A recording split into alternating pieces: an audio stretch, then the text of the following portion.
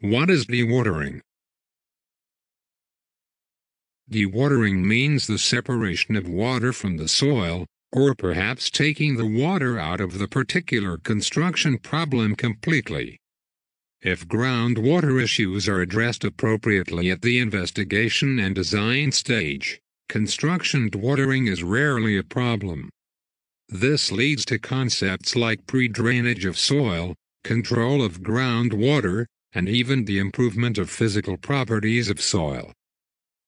Construction of buildings, powerhouses, dams, locks and many other structures requires excavation below the water table into water-bearing soils.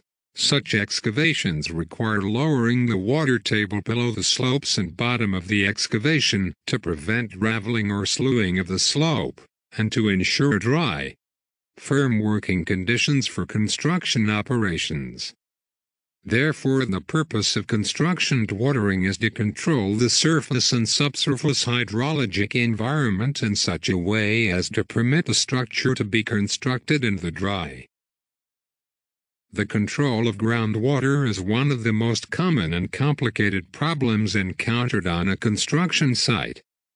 Construction dewatering can become a costly issue if overlooked during project planning. In most contracts, dewatering is the responsibility of the contractor. The contractor selects the dewatering method and is responsible for its design and operation. Here you can see the difference between typical water table and high water table.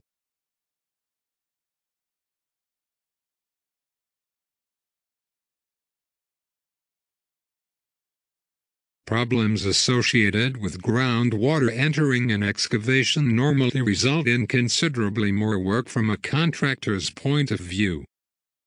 It is therefore important that a site investigation at the design stage is adequate to enable a contractor to foresee and provide against difficulties which may be encountered.